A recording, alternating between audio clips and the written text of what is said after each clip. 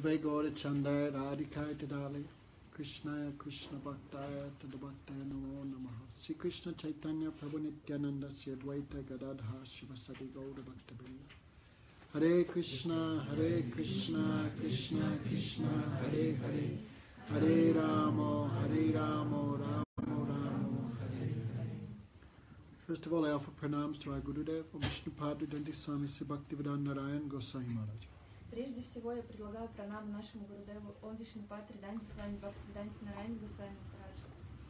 All devotees, thank you for coming. Все преданные, спасибо, что пришли. Last day of Chita visit. Сегодня последний день в Чите. So, tomorrow is Ekadasi. Завтра Экадаши. Anuradha doing Ekadasi? Анурада, совершаешь Экадаши? Doing? Okay, good. Ekadasi compulsory. Экадаши обязательно. Who wants auspiciousness in their life? Для тех, кто хочет всего благоприятного в своей жизни. Ludmila, at least twice a month, don't eat meat, okay? Людмила, по крайней мере, 2 раза в месяц не кушайте мясо. Хорошо? That is not hard.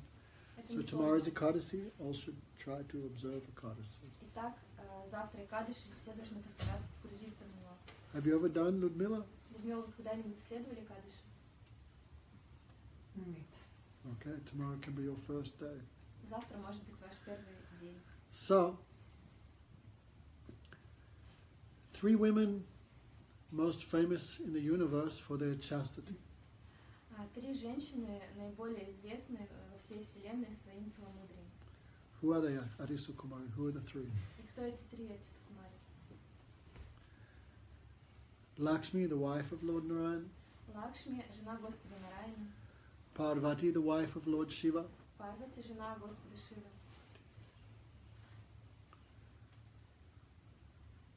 Parvati, Lakshmi, and Saraswati. can be someone else was there. Ну, кто-то еще есть. Could be Saraswati, maybe the wife of Gayatri, the wife of Brahma. Возможно, это Гайатри, жена Господа Брахмы. Anyway, they are so much respected everywhere for being so chaste. Так или иначе, везде их почитают за то, что они обладают таким высоким целомудрием. But one time Narada Muni went there. Но однажды пришел Нарада Муни. And he began glorifying Anusunya. Он начал прославлять Анусую. Anusunya is human being. No? Анусуя была человеческим женщиной. She was wife of one Rishi. Она была женой одного Риши. Which Rishi, can you remember? Помните, какого Риши? Huh? Atri Rishi. Thank you. Атри Риши. So, Narada Muni was saying, Anusunya Kijay, Anusuya. Then those 3 women became very much disturbed. What is this? She is human being, how she could be more chaste than us? И Нарада Муни, он все время говорил Анусуя Киджай, и эти 3 женщины взволновались. Кто может быть более целомудренным, чем мы? So they made a plan. И они создали план. Dinadayal can come here. Дина Даял, заходите сюда. Everyone move forward. Все Govinda. двигайтесь вперед. Chovikov, move forward. Chovikov, what? Червячок. What's a small one? Червячок. Chovichok. Okay. So, all 3 made a plan how we can destroy her reputation. Итак, эти 3 женщины создали план, чтобы уничтожить ее репутацию. So they went before their husbands. И они предстали перед своими мужьями. No? What's the secret weapon of a woman? Что является секретным оружием женщины? Ludmila? Huh? What? I don't know. Борщ, слезы. Tears. Tears. Is that what Слезы. she said? No, she said something. Ничего не знаю. Huh? Камень. No. Tears. Слезы. Nothing else works. Wife cries, then husband, oh yes, whatever you want, I must do. Ничего не работает так хорошо, как слезы. Если жена начинает плакать, то муж готов исполнить все ее желания. So, Brahma, Vishnu and Shiva said to their wives, what do you want? Итак, Брахма, Вишну и Шива сказали своим женам: скажите, чего вы хотите? They said, we want you to break the chastity of Anusuya. Мы хотим, чтобы вы разрушили целомудрие Анусуи. that Brahma, Shiva and Vishnu knew this is not a very easy thing. Но Брахма, Шива и Вишну знали, что это не такая простая вещь. So they went there in disguise as beggars. И они пришли Brahmas. туда переодетыми в попрошаек, бомжей. Bhavatim bhiksham dehi. Oh mother, give us donation. О, мать, дай нам какое-то пожертвование. Then Anusunya Devi came out. Her husband was in meditation. Yes, my dear guests, how can I serve you? Whatever you want, I must give it. И тогда Анусуя вышла, ее муж в это время находился в медитации, и она сказала: «О, мои дорогие гости, чего бы вы ни хотели, я дам вам это». Okay. So you must give us donation, but you must be naked when you give it. И они сказали: ты должна дать нам пожертвование, но когда ты будешь давать его, ты должна быть обнажена. Very strange request. Очень странная просьба. Anusuya said, just let me check with my husband first. Но Анусуя сказала: позвольте мне сначала посоветоваться со своим мужем. So Atri Rishi in meditation could understand these bomjas, they are Brahma, Vishnu and Shiva. Come in И disguise. Атри Риши, который находился в медитации, он понял, находясь в медитации, что эти три бомжа были Брахма, Вишну и Шива. So, her husband gave her some idea. И он дал, и он дал ей какой-то совет. She said, yes, I agree. I will give you donate like rice and sabji. I will give you donation.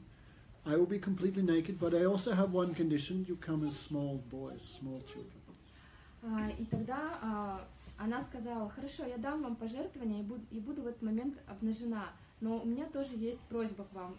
Одно условие: вы должны предстать передо мной в этот момент как маленькие мальчики. Okay, that's your son, right? Это ваш сын, правда? Да? Right. When he was small, he used to run around with no clothes, right?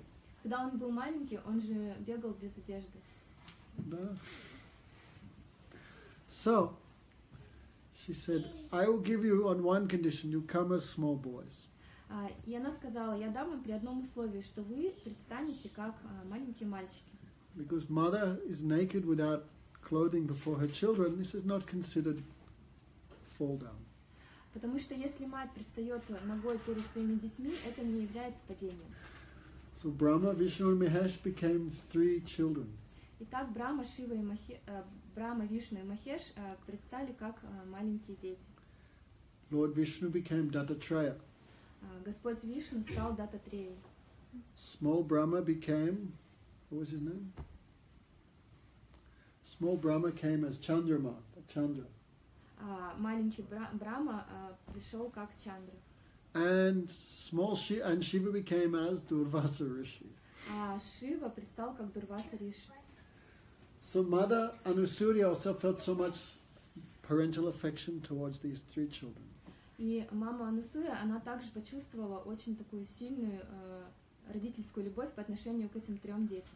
And so she absorbed feeding milk to the children, playing with them. И она так погрузилась в кормление их молоком, в игру с ними. So after a long time, their husbands not returned. И спустя очень долгое время, прошло очень много времени, но их мужья до сих пор не вернулись. So what to do? Итак, что Those же 3 делать? ladies came in human form. Эти 3 женщины пришли в человеческой форме, As bomjikas, как бомжики, brahmanis. как браманы. Oh, mother-in-law, give us donation. Oh, mother-in-law, give us donation. О, матушка, Это как бы Husband's mother, свекровь. О, свекровь, дай нам пожертвование. like yours. So, Anusuya became astonished. How am I your mother-in-law? И Анусуя удивилась: почему я являюсь вашей свекровью? What donation you want? Какое вы хотите пожертвование? We want the donation you give our 3 husbands back to us. Мы хотим, чтобы ты отдала нам в качестве пожертвования назад наших мужей. Because you are the mother of our husbands. Потому что ты стала матерью наших мужей. So Anusuya smiled. Итак, Анусуя улыбнулась. She said, take your husbands, but I will keep them. One expansion I will keep. Хорошо, забирайте своих мужей, но одну их экспансию от каждого из них я сохраню, оставлю себе. So Dattatreya, who is small Vishnu, he gave so many instructions in 11th canto. Итак, Дататрея, который является маленьким Вишну, он дал очень много наставлений в 11-й песне Remember Шримад. where? Помните где? Where? 11 canto, 24 gurus. 24 гуру описаны в 11 главе. That's spoken by Dattatreya. Это учение было произнесено Дататреей. So little Shiva, he became Durvasa Rishi. И маленький Шива стал Durvasa Rishi. So Durvasa Rishi, very extraordinary person. И Durvasa Rishi является очень экстравагантной личностью. Who is Lord Shiva, the presiding deity of Tamagun? И кто такой Господь Шива? Он главенствующее божество Тамагуна, Ignorance. невежество. But at the same time, he also a great devotee. Но в то же самое время он является великим преданным. So the same thing we can see in the character of Durvasa Rishi. И поэтому то же самое мы можем видеть в характере Durvasa Rishi. Lord Shiva easily satisfied, but very easily become angry also. Господа Шиву очень легко удовлетворить, но также очень легко его и разгневать. Many times we see his name mentioned in the Puranas, also in the Srimad Bhagavatam. Много-много раз можно встретить его имена, упоминаемые в Шримад Бхагаватам, также в Пуранах. Durvasa Rishi is Shiva, the destroyer. И Durvasa Rishi — это сам Шива, разрушитель. So many times he destroys bad things. Ну, означает, что он уничтожает какие-то плохие вещи. And many times he also destroys good things also. Но в то же время он уничтожает и какие-то хорошие вещи. Like we see the pastimes of Lord Ram. Как мы можем видеть, например, в играх Господа Рамы. After coming back from killing Ravan and rescuing Sita, Ram was king of Ayodhya for many thousands of years. После того, как Рама убил Равану и вернул Ситу, Рама был царем на протяжении Thousands of years. сотни, тысячи лет. So one day, Time, Mr. Time, he came to visit with Ram. И однажды мистер Время пришел встретиться с Рамой. He said, "But I want to meet you privately. Но он сказал: я хочу с тобой встретиться наедине. No one can interrupt our meeting. Никто не может прерывать нашу встречу. You have to promise me you will kill whoever interrupts our meeting, you will kill them. Ты должен мне пообещать, что кто бы не прервал нашу встречу, ты убьешь его. Because now is the end of Lord Ram's pastimes. No? Потому что теперь уже игры Господа Рамы шли к своему завершению. So Ram ordered to Lakshmi, you stay at the door and do not let anyone enter. И Рама приказал Лакшману: ты стой у дверей и никому не позволяй войти внутрь. So Time and Ram had private conversation. Итак, состоялась беседа между Рамой и Временем. It must be Time said, now Prabhu is the time for the conclusion of your pastimes. Now you go back to the spiritual world. И Время сказала Господу Раме: сейчас твои игры подходят к своему заключению, и ты должен отправиться в духовный мир. Right? So as they were talking, Durvasa Rishi came. И в то время, пока они разговаривали, пришел Durvasa Rishi. Durvasa Rishi always a little angry. No? Durvasa Rishi, он всегда такой гневливый. Lakshman welcomed him with a lot of respect. Лакшман поприветствовал его и выразил очень много почтения. Then Durvasa Rishi said, I want to meet with Lord Ram. И тогда Durvasa Rishi сказал: я хочу встретиться с Господом Рамой. So Lakshman said, that is not possible now. Но Лакшман сказал ему: сейчас это невозможно. He has given very strict orders. No one should disturb him. Он дал очень четкое указание, что никто не должен беспокоить его сейчас. Durvasa became angry. What? И Дурваса очень сильно разгневался. Don't you know who I am? Ты не знаешь, кто я такой? Huh? Say it again. Ты не знаешь, кто я такой? Ты не знаешь, что это такое? Не знаешь, что это такое? Я Durvasa. If you don't let me in, I will curse. All your family will be destroyed. Если ты не позволишь мне войти, то я прокляну тебя, и все твои родственники, вся твоя семья будет уничтожена. So Durvasa was Brahman, no? Дурваса был браман, As well as Rishi, devotee. как Риши преданный. So Lakshman now in a very difficult situation. И Лакшман оказался сейчас в очень затруднительной ситуации. If I go and tell Ram that Durvasa Rishi has come, then I will be killed. Если я отправлюсь к Раме, чтобы сказать, что пришел Дурваса Риши, тогда я буду убит. But if I do not let Durvasa Rishi meet with Ram, then all devotees will be killed, all dynasty. Но если я не позволю Дурвасе Риши встретиться с Рамой, тогда все преданные будут убиты. So Lakshman said, better one person die than everyone. И Лакшман сказал тогда: хорошо, пусть лучше умрет один человек, чем многие. Janama, would you do that? Would you sacrifice yourself for everyone else? Джанам, ты бы пожертвовала собой ради всех остальных?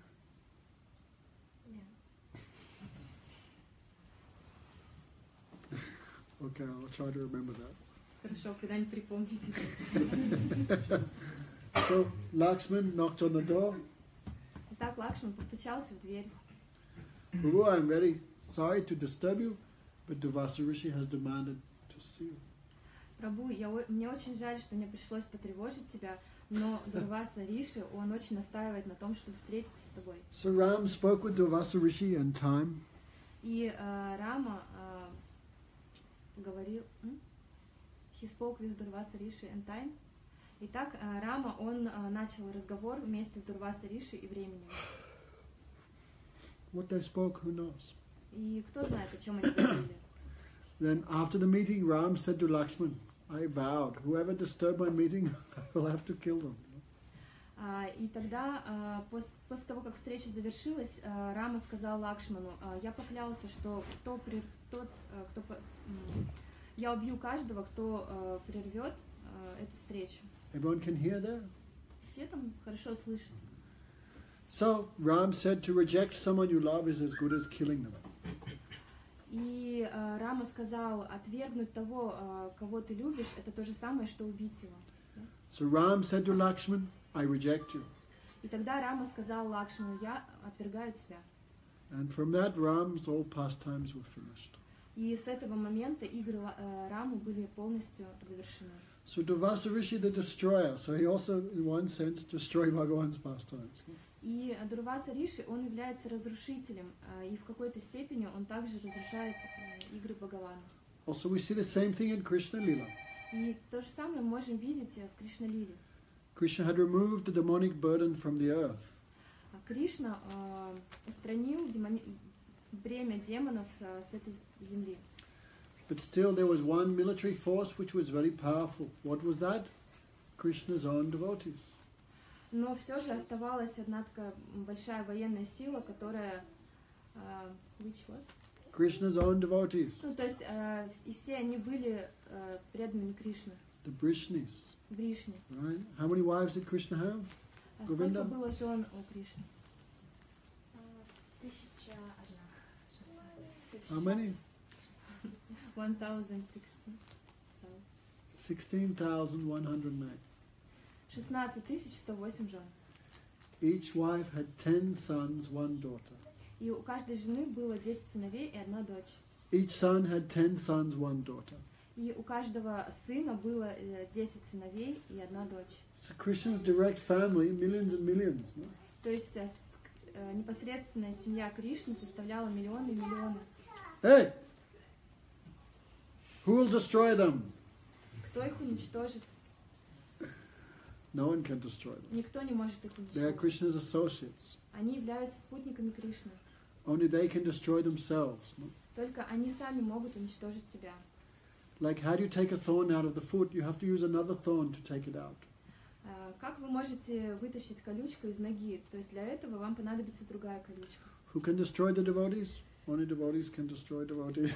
Кто может уничтожить преданных? Только преданные могут уничтожить преданных. Right, Atri Sukumari? Who can destroy the preaching? Кто может уничтожить проповедь? Only devotees can destroy the preaching. No. Только преданные могут уничтожить проповедь. I mean, devotees so powerful, only another devotee can remove another devotee. То есть это означает, что преданные настолько могущественны, что только другие преданные могут уничтожить преданных. So Yogamaya arranged this pastime. И Йога-майя устроила эти игры. One day there was a great religious assembly. В один день, однажды состоялось большое религиозное собрание. Many great rishis were there. И многие риши присутствовали там. Vashishta Rishi, Narada, Васишта Риши, Vyasadeva, Нарада, Вьясадева, Gautam Rishi, Гаутам Риши, Sadhu Maharaj, Саду Махарадж, Durvasa Rishi. Дурваса Риши. Many, many, many powerful, well-known rishis were there. очень-очень много могущественных риши собралось там. Parasuram, many. Парашурама и многие другие. Krishna's son, first son from Rukmini was Pradyumna. А первый сын Кришны от Рукмини был Прадьюмна. Pradyumna's first son, Aniruddha. А первый сын Прадьюмны это Анирудха. Aniruddha's son, Samba. А сын Анирудхи это Самба. So Samba dressed himself like a girl. И Самба переоделся в девушку. No, with sari. Одел сари. Something here, И что-то поместил вот сюда. something here. И сюда тоже. Covering his face with sari. Накрыл свое лицо сари. I mean, no one can understand that as boy. То есть никто не мог понять, что это парень. Then all the other boys wanted to make a joke with the rishis. И все остальные парни захотели пошутить над этими риши. Now I feel like Saraswati. So they asked, "Oh rishis, you know everything, past, present, and future. И они сказали: о риши, вы знаете прошлое, настоящее и будущее. Can you tell us whether this very beautiful girl with dark eyes, she will give birth to a boy or to a girl?" А можете ли вы сказать нам, эта прекрасная девушка с темными глазами даст рождение мальчику или девочке? Then Durvasa Rishi became very angry. Тогда Дурваса Риши очень сильно разгневался. "You rascal, Вы негодяи, Nigadaya, we curse you. мы проклинаем вас. She will not give birth to a boy or to a girl. Она не родит ни мальчика, ни девочку. She will give birth to an iron club. Она родит железную булаву. And that Железный Baba, huh? Булава. That Железный Bulava will destroy your whole dynasty. И эта железная булава уничтожит всю вашу династию. Then they removed the cloth, Затем они убрали вот эти одежды. and really he gave birth to an iron club. И на самом деле она дала рождение этой железной булаве.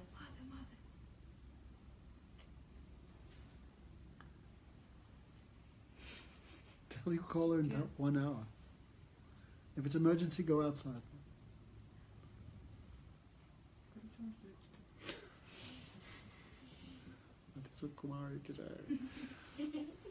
So he gave birth to an iron club. Так она родила эту железную булаву.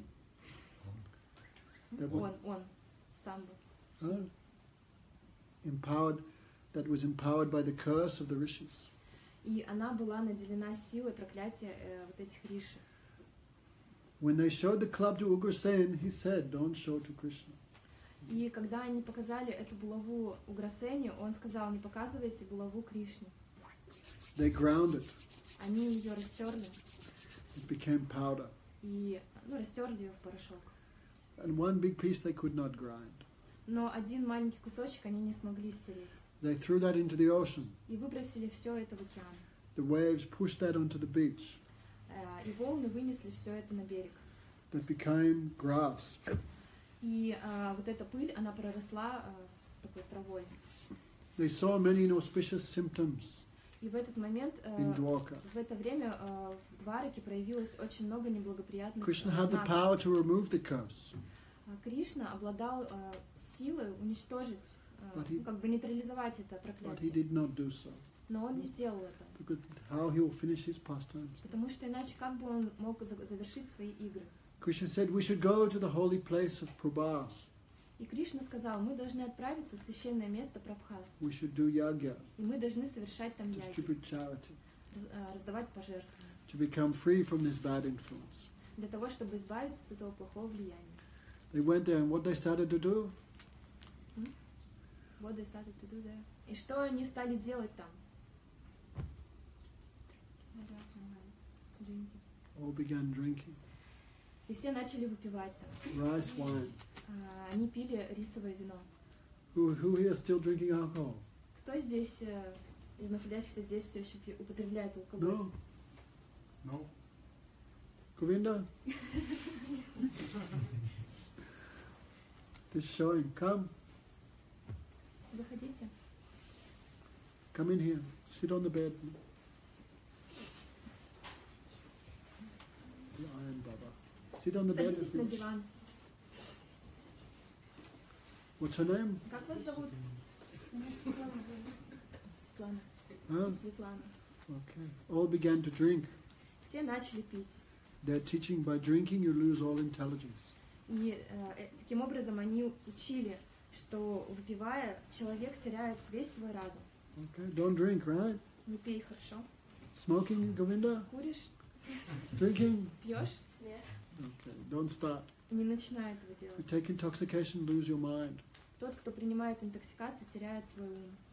All were drunk. No? И так все напились. What happens when people drink? А что происходит, когда люди напиваются? Must be. Especially В Russians. особенности русские. All began. Все Abuse начали each other. сражаться, начали друг друга поносить. No. Because still some survivors from Mahabharata war there. Потому что все еще были какие-то люди, которые выжили в Махабхарате. Satyaki, Сатьяки, Prajumna, Равин. Kripacharya. Some 3-4 were survivors. Ну, то есть было 3-4 выживших. They began abusing each other. И они начали друг друга оскорблять. Hey, Shasti Bonita! They began fighting. И они начали сражаться. They took their weapons. Они взяли свое оружие. But they not brought any weapons because it was holy place, no? Но они не приносили никакое оружие, потому что было святое место. So all began fighting. И они начали сражаться. They took those pieces of cane Они взяли вот эти тростниковые палки, that had been empowered by the curse of the rishis. которые были наделены силой благодаря проклятию Риши. That cane was now like thunderbolt. И этот тростник стал теперь как молния. Molnya. They began to kill each other. И они начали убивать друг друга. So much they became mad, they tried to kill Krishna and Balaram. И когда они пытались убить Кришну и Баларама, они настолько обезумели, что они даже пытались убить Кришну и Баларама. In 48 minutes, all were killed. И за 48 минут все были убиты. Only Krishna and Balaram and Uddhav, 2-3 like that, were not killed. Everyone Только- else finished. Только Кришна, Баларам и Удав, то есть 2-3 остались живыми. Все остальные были убиты. It's like a magic show, То есть это было как такое магическое представление. right? When the magician does the magic show, Когда фокусник делает вот это представление he магическое, calls the girl from the audience, он зовет девушку из аудитории, chops off her head, отрубает ей голову, right? Audience, и вся аудитория вот так делает.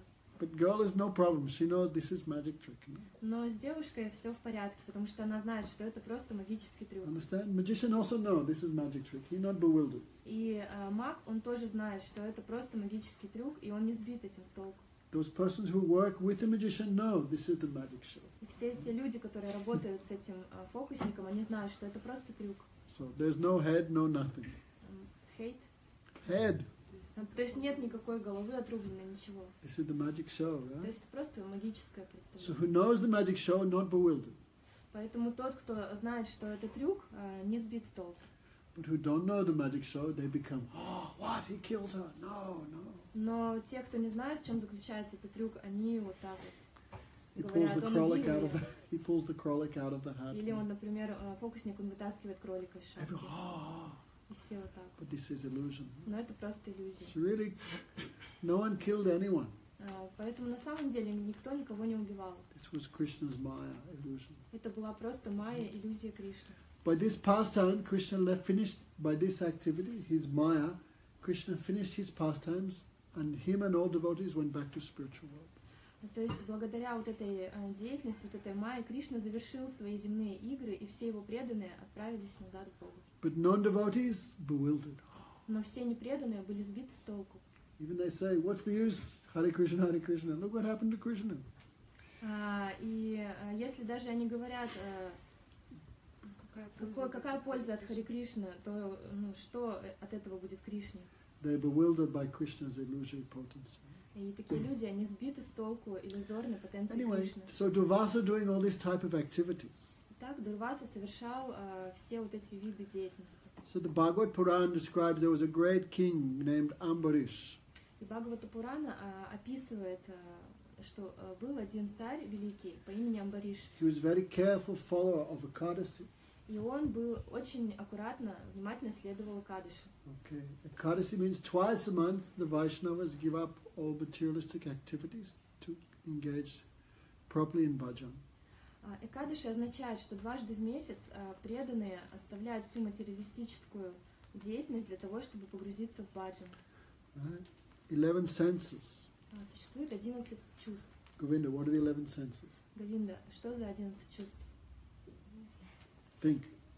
Подумай.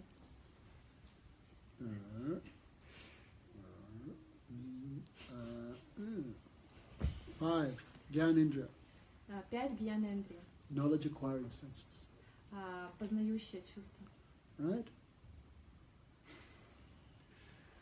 5, Karmendriya. 5 кармендриya. By these senses we perform action. С помощью этих 5 чувств мы совершаем действия. Speech, Речь, digestion, пищеварение. even someone not doing anything but still stomach is working. Даже если кто-то ничего не делает, все же его желудок продолжает работать. Where's Radharman? There you go. So speech, digestion, Речь, пищеварение, hands and legs moving, движение рук и ног, genital, гениталии, rectum, анус, anus, mind, и ум. om. These are 11 senses. Это 11 чувств. So once you fully engage these 11 senses in the service of Krishna, И эти 11 чувств необходимо занимать служением Кришне. Ekadas means 11. Экадаши означает 11. So twice a month, 11 days after full moon, 11 days after the new moon, that is the day of Ekadasi.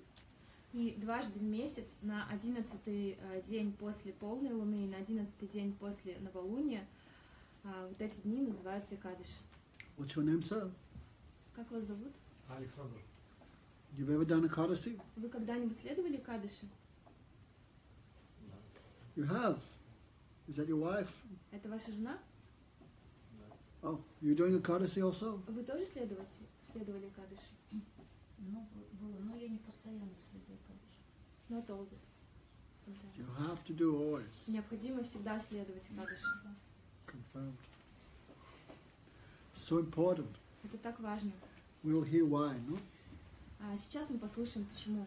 So 11 days after full moon, 11 days after new moon, that day is called Ekadasi. Итак, 11-й день после полнолуния, 11-й день после новолуния, вот эти дни называются Экадаши. Ready, Ludmila? Готовы, Людмила? Tomorrow is Ekadasi. Завтра Экадаши. You can do your first Ekadasi. Можете совершить свой первый Экадаши. Who else has never done? Кто никогда еще здесь не совершал Экадаши? Devarish, never done Ekadasi, right? Никогда не следовали Экадаши? Что такое кадыш? No, he's What never is done Ekadashi? it. Just say, have you done it? No. You have to listen. Yesterday you were listening carefully. Today you're not listening. Hmm? Yesterday he was listening very nicely. Вчера Today вы his очень mind is внимательно слушали, а сегодня вы невнимательно so слушаете. twice a month comes the day of Ekadasi. Итак, дважды в месяц приходит день, называемый Экадаши. So this is called Haribas, И этот день также называется Харивас Madhav Titi, или Мадав Тити, Bhakti Janani. Бхакти Джанани. Many names it has. Он имеет много названий. Bhakti Janani, the mother of devotion. Бхакти Джанани означает мать преданности. Who's your mother? Кто является вашей мамой? If you had no mother, could you be alive? А если бы у тебя не было мамы, ты бы могла жить? No. No mother means no child. То есть означает, что если нет мамы, нет ребенка. So Ekadasi is mother of devotion. Итак, Экадаши является матерью преданности. Who does not do Ekadasi, respect Ekadasi, follow Ekadasi, that person cannot have devotion. И тот, кто не следует Экадаши, не уважает его, означает, что у такого человека нет преданности. This is the definition of a devotee, one who does Ekadasi. Это одно из определений преданного, тот, кто следует Экадаши. So much important. Настолько важно. Mother of devotion. Мать преданности. Madhav Titi, the day of Madhav. Мадав Тити означает день Мадавы. Haribas, in Haribas. Bengali they say. На Бенгале так говорят. Bas means to sit. Бас означает сидеть. No? Boshun, sit down, they say in Bengali. Они говорят, садитесь, Бошин. So Haribas. Так, That day where Харибас. Krishna sits. То есть это тот день, на котором восседает Кришна. Guru Maharaj said, Ekadasi is not a day, Ekadasi is Krishna himself. Гуру Махарадж говорит, что Экадаши это не день, это сам Кришна. Okay, Tavarish, what's his name? Хорошо, товарищ, как вас зовут? Misha. Миша? Okay, Mishka. That's your son, right? Это ваш Make сын. him do Ekadasi. Заставляйте его следовать Экадаши. If he doesn't do Ekadasi, kick him out into the snow. А если он не будет следовать Экадаши, выпните его на снег. It's so important. Настолько важно. Who does not respect Ekadasi cannot get human form next life. Тот, кто не почитает Экадаши, в следующей жизни не получит человеческую форму жизни. Doing Anuradha? Следующий Экадаши. Every Ekadasi, whole life you have to do. То есть всю жизнь нужно следовать. So, because this day is so pure, Этот день является очень чистым, Krishna becomes this day. поэтому Кришна становится этим днем. And tomorrow is Ekadasi. И завтра Экадаши. So it's so pure, all bad things, where they go? И поскольку этот день является очень чистым, то все плохие вещи куда уходят? So Krishna gave them, okay, all sin, you go into food grains.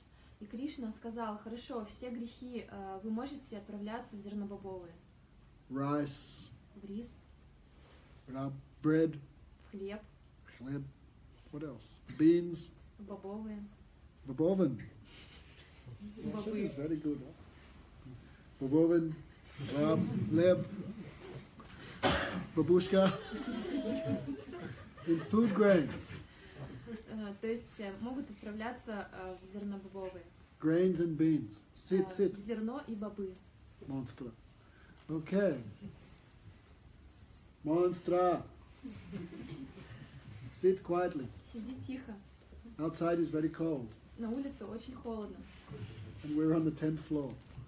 А мы на 10-м этаже. 7. So, sinful activity enters into food grains on the day of Ekadasi.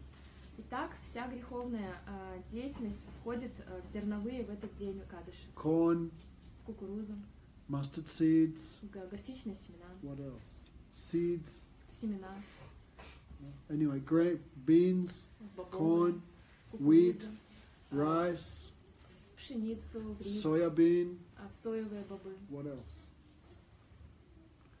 So all grains and seed, all grains and beans, То есть во все зерно и во все виды бобовых. all sinful activity enters into the grains and beans on the day of Ekadasi. И все греховные действия входят вот в эти зерна и бобовые в день Экадаши. Did you know that? Знали об этом? Huh?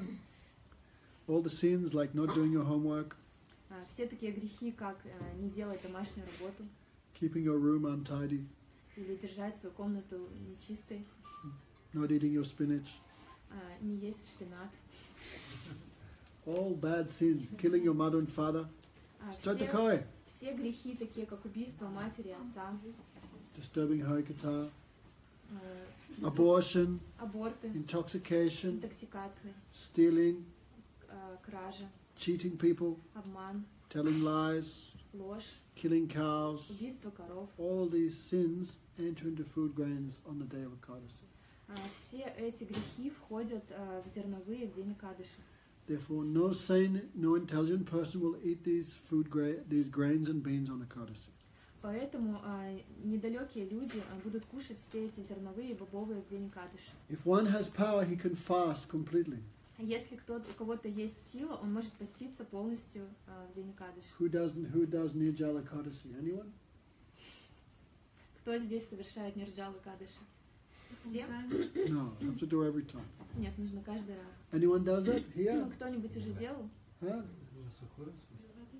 Я вот последний раз сделал, я чуть не умер. Last time he did and he was ready to die. Good. Это хорошо. Come on, one day and you're going to die. Всего лишь один день ты уже был готов умереть. So if you have power, you can fast completely. Поэтому если у вас есть сила, вы можете поститься на сухую. Not even drinking Даже не пить воду. and not sleeping also. И также не спать. Look at him. Let's go. Not sleeping. That is real Ekadasi. Вот это настоящий кадыш. Complete fast. То есть полный пост. Not give senses anything. Не давать чувствам ничего. That is like gold medal. Это золотая медаль. You ever did? Not sleeping also? No. Only fasting. Last Ekadasi I did. I not slept. Remember? All night I couldn't sleep. That was Последние Ekadasi. кадыши, помните, я не спал также. Полностью постился. So, if one has strength, he can do like that. Если у кого-то есть сила, он может делать вот так. Radharman, ever done? Радхараман когда-нибудь так совершали кадыши? Anyone? Anyway. So, that is the best. Вот это лучше. All night chanting the holy names. И всю ночь следует воспевать святые имена. That is the gold medal. Это золотая медаль. If you cannot do, А если не можете так делать, because you are weak, потому что вы слабые slobby, or fat, или толстые, or lazy, или ленивые, weak, слабые, then still, he can take. There are 7 things which do not break Ekadasi. тогда существует 7 продуктов, которые не прерывают кадыш. Roots, Корни, katoshka. такие What как else? картошка. What other roots are in Russia? Свекла. But swekla we don't take. Anyway, potato, Картошка, seeds, семена, grechka. гречка. You can take grechka is seed, not grain. А гречка является семенами, не зерном. То есть ее Fruits. также можно принимать. Фрукты. What fruits are in Russia? Какие есть фрукты в России? Everything is there. Бананы. Banana. Norilsk banana. So, dairy products. Молочные продукты. But one should also be careful this is not mixed with any type of like bad thing, no?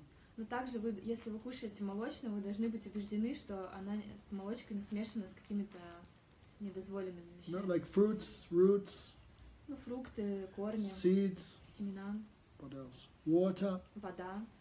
These things also not break Ekadasi Эти вещи не прерывают кадыши, because it's not a grain, not a bean. No? потому что они не являются ни зерновыми, ни бобовыми. Okay, so gold medal, Это золотая медаль. nothing. То есть ничего не Silver принимается. medal, take some water. А серебряная медаль можно попить немного воды. And bronze medal, А и бронзовая медаль katoshka and fruit. можно поесть картошки и фрукты. Okay, but anyhow, still all 3 are great. Но так или иначе, все эти 3 способа, они очень такие великие. Okay, so what are you going to have for breakfast tomorrow, Ludmilla? Итак, Людмила, что вы будете завтра кушать на Where are you завтрак? going? Куда вы уходите? I need to go, sorry. Why? Почему? My child is waiting for me at home. I need to feed him. Child will still be alive in 1 hour, don't worry. Take the new book. Возьмите новую книжку. Okay, so,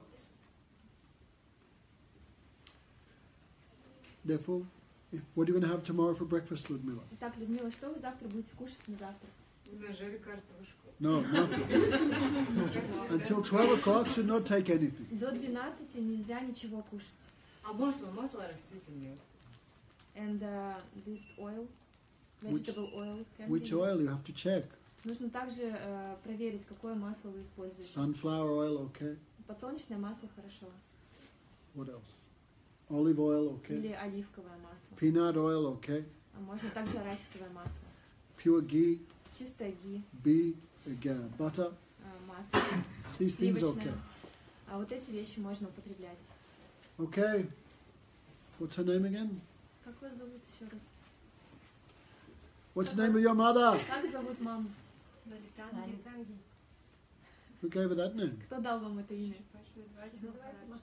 If you don't stop smoking, we're going to change your name. Если вы не прекратите курить, мы поменяем ваше имя. Marlboro Dasi. Малбородаси. So, but you're doing Ekadasi, right? Вы же следуете кадыши.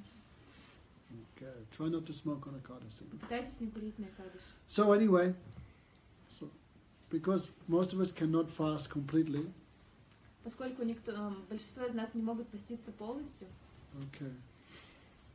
Ananga Priya goes 2 hours without eating, she almost leaves the body. Ananga Priya, Ваши Сани кушают скучно, и она ставит тело. So if one should at least fast till midday. Ну, по крайней мере, каждый должен поститься до полудня. Means not even water. То есть означает даже без воды. Just to respect the Ekadasi. Чтобы выразить почтение Экадаши. Then at 12 o'clock you can take your katoshka and your fruits. И после 12 вы можете принять вашу картошку и фрукты. So Ekadasi also means not just eating katoshka. Но Экадаши означает не просто есть картошку.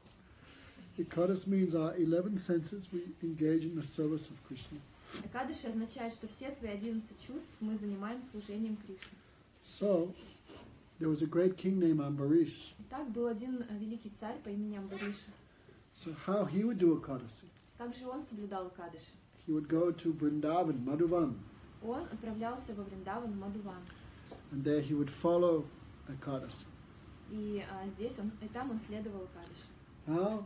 Каким образом? Savaimana Krishna, Padaravinde, Vachamsi Vaikunta, Gunanuvane, Karaharir Mandira Majanadi. So he used his mind always to think of Krishna. Он использовал свой ум для того, чтобы постоянно памятовать о Кришне. His voice to speak about Krishna. А своим голосом он все время говорил о Кришне. Even though he was king, with his own hands he would wash the temple.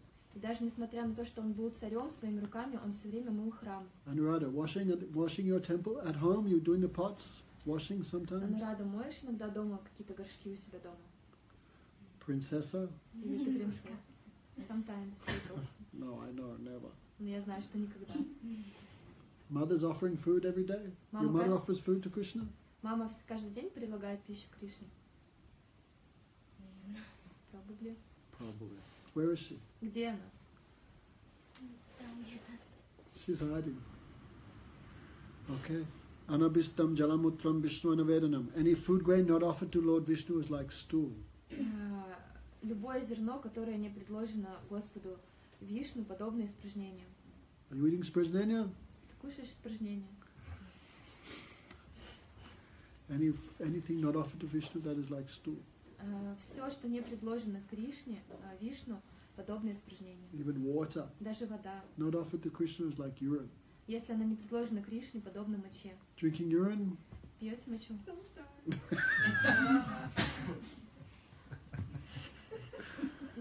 Before you drink, offer in your mind, you know. Is it okay if we put some Ganga water in Okay. and drink? Before you drink, you just offer that to Krishna in your То есть, mind. прежде чем пить эту воду, нужно хотя бы в уме предложить ее Кришне. But don't drink urine, no. Но не пейте мочу. So king, his mind, he would think of Krishna.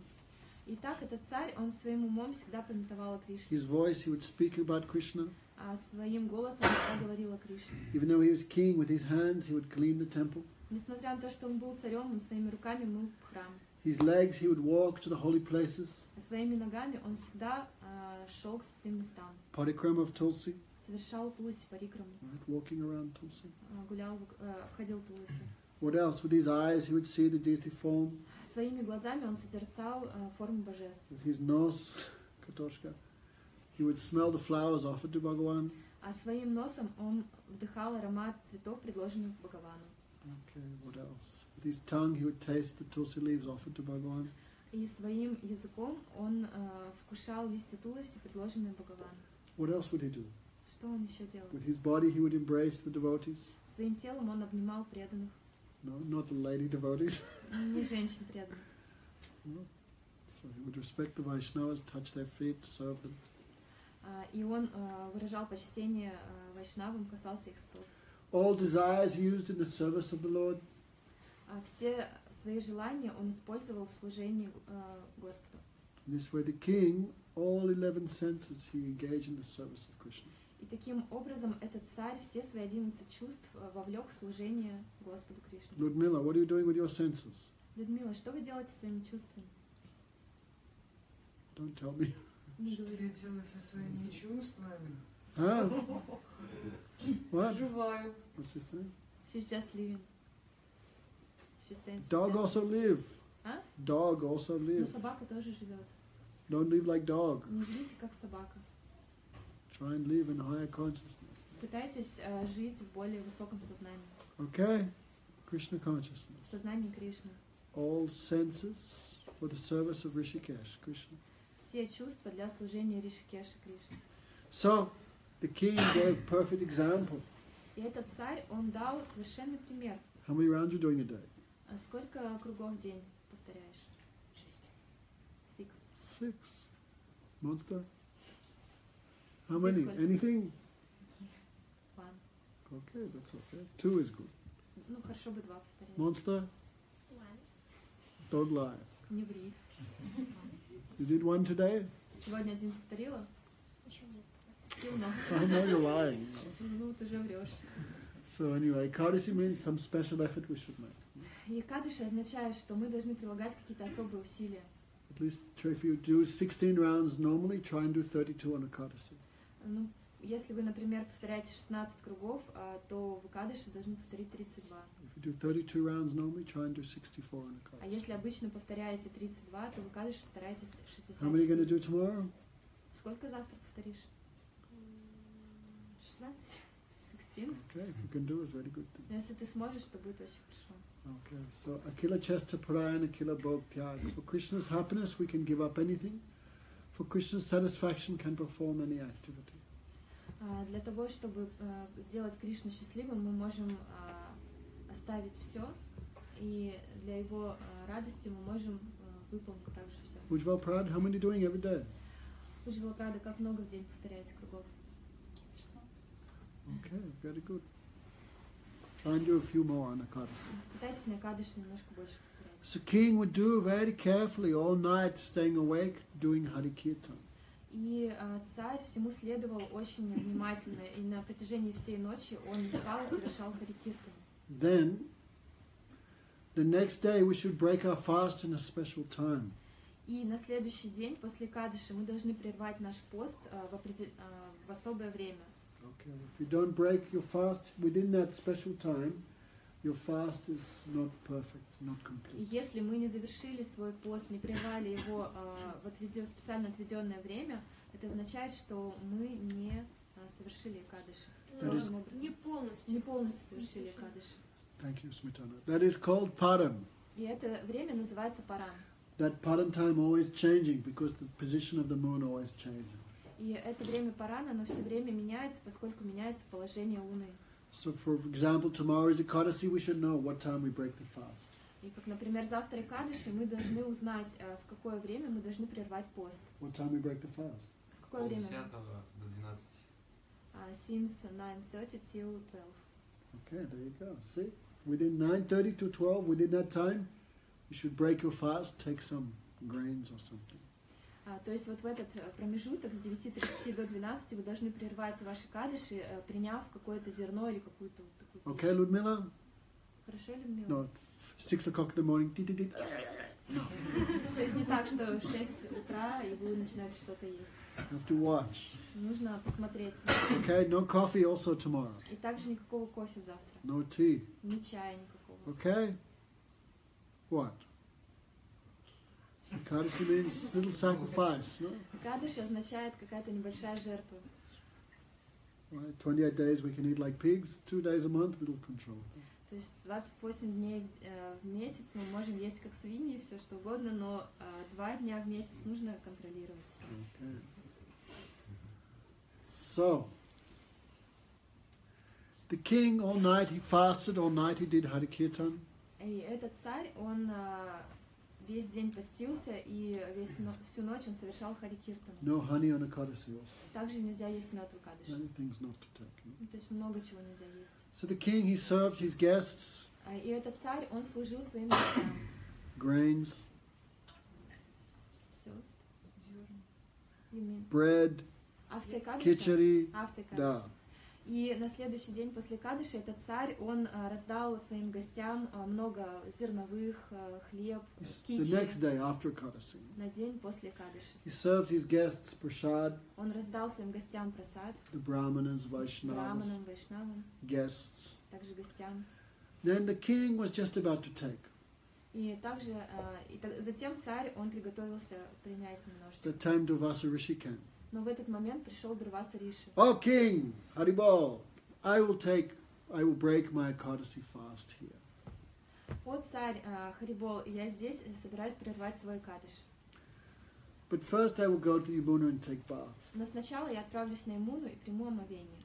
So he went to take bath, but there he's staying a long time. Так он отправился принять омовение, но там он провел очень много времени. What time fast finish tomorrow? Завтра во сколько? Tomorrow? Pardon, what time is pardon the day after tomorrow?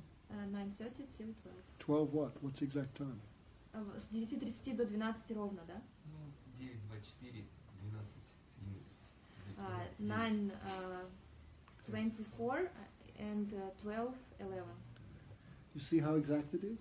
То есть можете видеть, насколько вот такое точное время. And each city have different time because of the position of the sun and moon.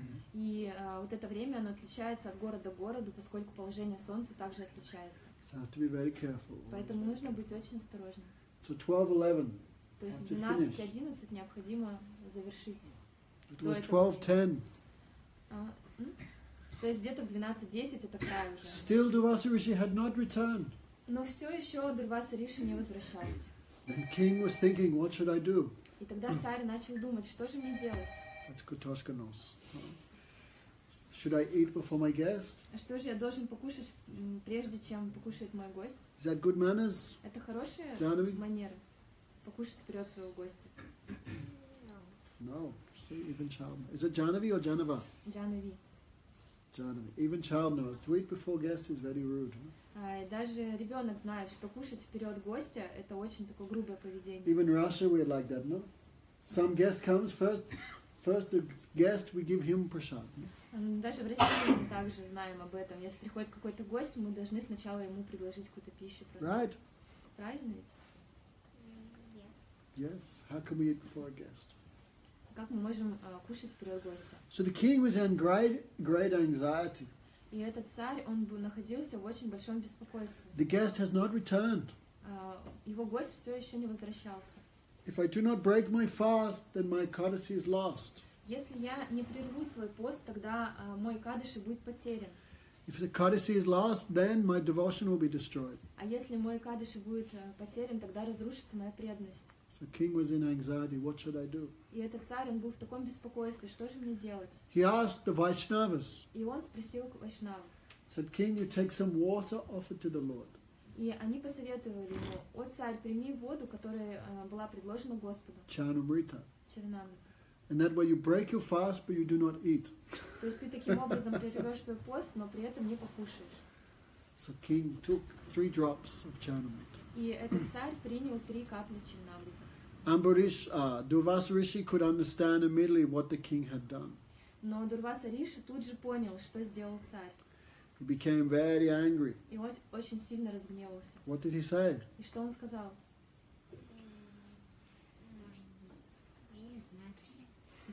You Daznik, you don't know who I am? Ты что, не знаешь, кто я такой? I am great Rishi, Я великий Риши, Yogi, йоги. Durvasa Rishi. Дурваса Риши. Yeah, Durvasa Rishi. Я Дурваса Риши. Why you disrespect me by eating before me? Почему ты проявил неуважение ко мне, поев вперед меня? You are uncultured Ты некультурный and barbarian. и варвар. I will kill you. Я убью тебя. So,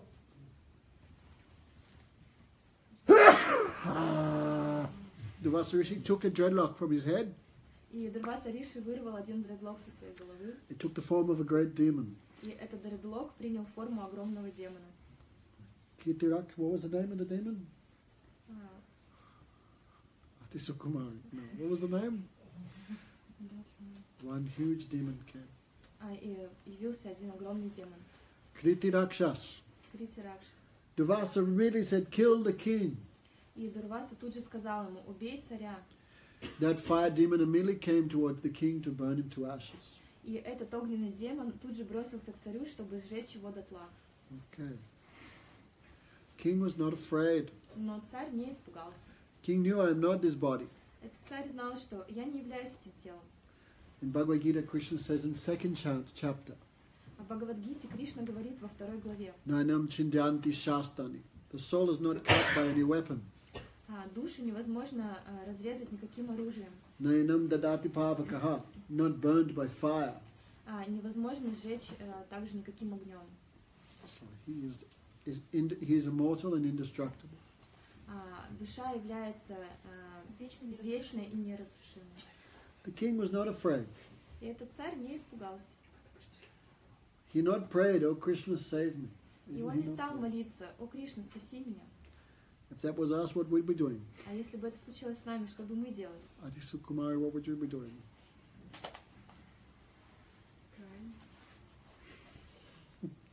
Even you cry when there's no demon, imagine when there is a demon. So, the king was not afraid. Итак, царь не испытывал никакого страха. He was completely fearless. Он был полностью бесстрашным. But Krishna always protects the devotees. Но Кришна всегда защищает своих преданных. What's the name of Krishna's weapon? Как называют оружие Кришны? Okay, we spoke about it last night. Вчера мы говорили о ней. Krishna immediately sent his Sudarshan chakra Кришна тут же отправил свою Сударшана чакру to destroy the demon. для того, чтобы уничтожить этого демона. So the Sudarshan chakra immediately burned the demon to ashes. И эта Сударшана чакра тут же сожгла этого демона дотла. Okay, Yamuna, how many doing every day? How many mala? Ему насколько в день повторяете Харинаму? Achyutananda, sorry. Ачутанам. How many mala doing every day? Сколько кругов One or повторяете? two? Сегодня 17. Today is 17. A normal day? А обычно Ну, обычно не меньше 16. not less than 16. Okay. When are you going to come to Vrindavan? Когда приедете во Вриндаван? So many years passing. Столько лет уже прошло. Huh? What doing? Чем занимаетесь? If you don't come to If you don't come to Vrindavan, you have to marry Adi Sukumari. Если не приедете в Вриндаван, придется вам жениться на Ати Сукумаре. Huh?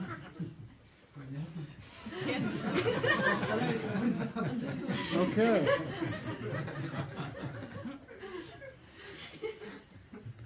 That means you want to marry Adi Sukumari? No. So, then the Sudarshan chakra began to follow behind Durvasa Rishi. И эта Сударшана чакра начала преследовать Дурваса Риши.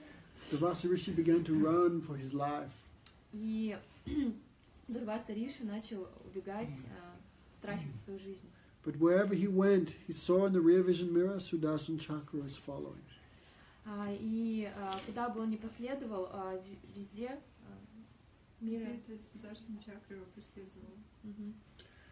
Wherever he ran, the higher planets, lower planets, Куда бы он ни побежал, на высшие планеты, на низшие, in the ocean, в океан, in the mountains. на горы. Wherever he ran, the Sudarshan chakra was following behind him. Куда бы он ни побежал, эта Сударшана чакра везде преследовала его. He could not escape. И он не мог сбежать от нее. Yogis run faster than the mind. Йоги могут бегать быстрее, чем ум. But still he could not escape the fiery Sudarshan chakra. И все же он не мог сбежать от обжигающей Сударшана чакры. So he finally thought, who will save me? И в конце концов он подумал, кто спасет меня? He ran to Lord Brahma. Он побежал к Господу Брахме. Help me. Помоги мне. Pomagim.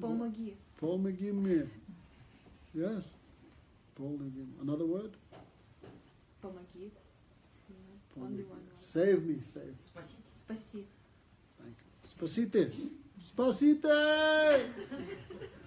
Brahma looked in the keyhole, no? И Брахма, он смотрел в замочную скважину. No. I cannot help you. Не могу тебе помочь. It's the weapon of the Supreme Personality of Godhead. Это же оружие самого Верховного Господа. He destroyed the creation just by moving his eyebrows. Он может уничтожить все творение, просто поведя своими бровями. And now he's angry. А теперь он разгневан на I тебя. cannot do anything. Ничего I не cannot могу для help. тебя сделать, не могу тебе помочь. You know? Like imagine we're with some friend at a nightclub. Imagine we're with some friend Как представьте, мы с какими-то друзьями в ночном клубе. and he picks a fight with Mike Tyson. И он бросает вызов Майку Тайсону. Everyone knows Mike Все Tyson? знают Майка Тайсона. Then the friend, you don't know Mike Tyson? Не знаешь Майка Тайсона? Huge. Такой вот. And your friend comes, help me. И этот друг приходит к вам, говорит, помоги мне. What would you do? Что бы вы сделали? Brahma said, I cannot help you. И Брахма сказал, не могу тебе помочь. This is weapon of the Supreme Lord. Это же оружие самого Верховного Господа. I cannot do anything. Ничего не могу сделать. He ran to Lord Shiva. И тогда он отправился к Господу Шиве. Shiva said same thing. И то же самое сказал ему Шива. I cannot do anything. Ничего не могу поделать.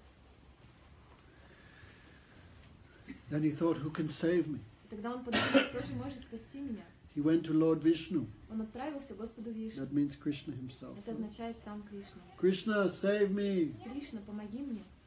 Помоги мне. I take full shelter of you. Я принимаю тебя полное прибежище. One name of Krishna is Narayana. Одно из имен Кришны — Нараяна. Who gives shelter to all souls, he is Narayana. Тот, кто дает прибежище всем душам, его зовут Нараяна. Oh, he fell at the feet of Lord Krishna. I take full shelter of you. Save me.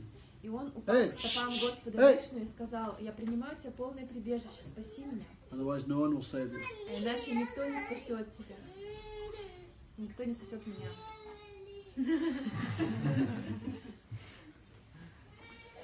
What did Krishna say? Ну и что же ответил ему Кришна? Aham bhakta paradino hiya swatantri vaduja sarubhe krasti rireo bhakter bhakta jana priya mayam sadanam riyam hridayam sadunam rinam nanadate manajapi naham tenya jananapi. I cannot help you, Durvasa. Не могу помочь тебе, Durvasa. Oh Brahman, I cannot help. О, Брахман, не могу тебе помочь. I am not independent. Я не являюсь независимым. I am fully controlled by my devotee. Я нахожусь в полном контроле моих преданных. How can I save you? I do not belong to myself. Как я могу спасти тебя? Я даже не принадлежу сам себе. Who does Krishna belong to, Ludmila? Кому принадлежит Кришна, Людмила? His devotees. Кришна кому принадлежит? Преданным. Slava Bhagavad. Krishna is the property of the devotees. Кришна является собственностью преданных. Prabhupada would always say, Krishna is the property of Radhika. И Прабхупада все время говорил: Кришна — это собственность Радики. If you want Krishna, you have to please Radha. Если вы хотите порадовать Кришну, необходимо порадовать Радарани. Krishna plainly said, my devotee always thinks of me. И Кришна, он всегда говорит: мой преданный всегда думает обо мне. And I always think of the devotee. А я всегда думаю о преданных. I cannot do anything without them. Я не могу ничего сделать без них. I cannot help you. Не могу помочь тебе. If thorn goes in the foot, you cannot pull it out by the head. И если вам колючка впилась в ногу, вы не можете вынуть ее из головы? Головой. Galavoi. You have made offense to Durvasa, Durvasa, you have made offense to my devotee, go back to my devotee and beg forgiveness. Ты нанес оскорбление моему преданному, поэтому отправляйся к нему и проси у него прощения. Durvasa Rishi was shocked. И Durvasa Риши, он был в шоке. That king, I thought him to, king means generally materialist. No? И этот царь, я всегда думал, что царь обычно означает материалист. I thought the king to be a great materialist, Я думал, что этот царь великий материалист, ordinary person. обычная личность. I could not understand he is so powerful, he has controlled the supreme personality of God. Я не думал, что он так могуществен, что он может контролировать верховную личность Бога. Right? Everyone understand? Все понимают. Tavarish. What's his name? Как его зовут? Krishna is the property of the Vaishnavas. Кришна является собственностью Вайшнава. Bhaktivinoda Thakur sings. Бхактивинод Такур поет: Krishna se tuma, Krishna dite pabru, tumara sakate ache. Amitu kangal, Krishna Krishna boli daitava pache pache.